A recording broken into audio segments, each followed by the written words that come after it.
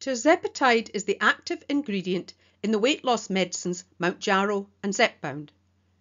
It is a dual agonist acting at two distinct receptors that regulate blood glucose levels following the ingestion of food.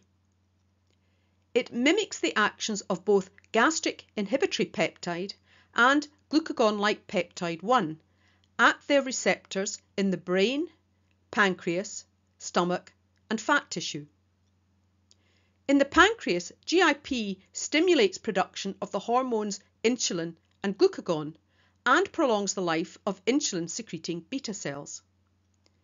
It reduces acid secretion in the stomach, which slows digestion. It also sensitizes fat cells to insulin and stimulates them to take up and store fats.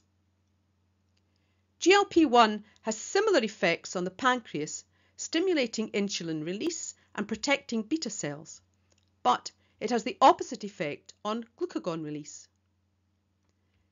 In the stomach, it delays gastric emptying, which slows digestion. And in the brain, it increases satiety, so you feel full and eat less.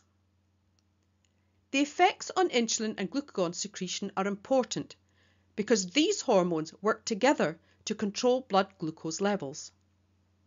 Insulin reduces blood glucose while glucagon increases it.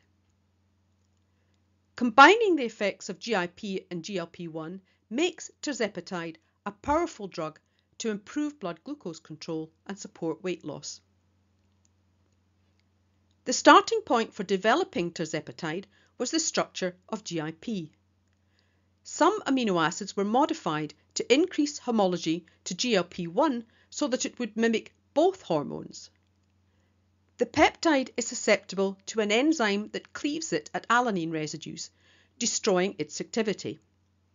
This was suppressed by replacing alanine groups with enzyme-resistant alpha-aminobutyric acid.